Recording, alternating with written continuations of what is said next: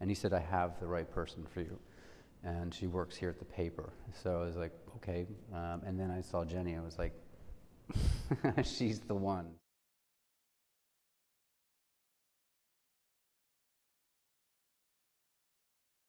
So we just scooted over there, that came lunchtime, and wrapped a sheet around me and held a regular little desk lamp, or side lamp. Just held that up and gimmicked it up with a light bulb.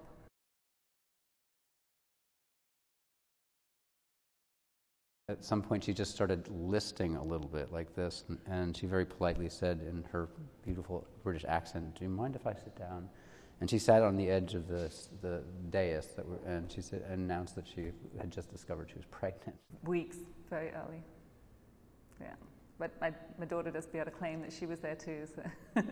She got back up and she continued to pose, and I guess the rest is history.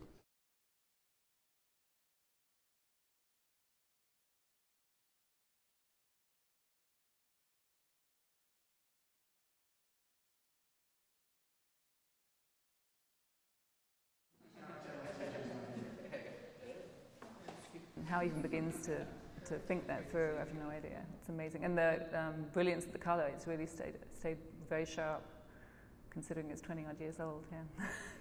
I never thought it would make it to the silver screen, and I never thought it'd still be up 20 years later, and I certainly never thought it would be in a museum. So it's kind of, it's gratifying. You never know how paths cross and what's going to come out of the events. I always tell my kids, if something comes along, just go for it.